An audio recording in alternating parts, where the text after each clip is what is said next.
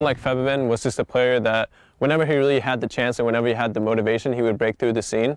He was known in high elo for a long time to just play Riven mainly. He was a Riven main and he was always in the top 5. He was very, very high elo.